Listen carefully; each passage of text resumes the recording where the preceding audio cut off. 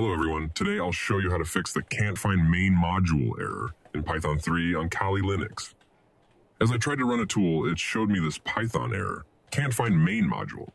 This error is quite common and happens because when we didn't write the command properly. This often occurs when we're new to the Kali Linux operating system. So let's solve this together. When I run the command like this, Python3 and then tool name.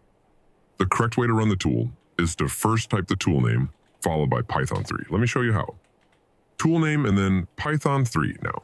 Hit enter.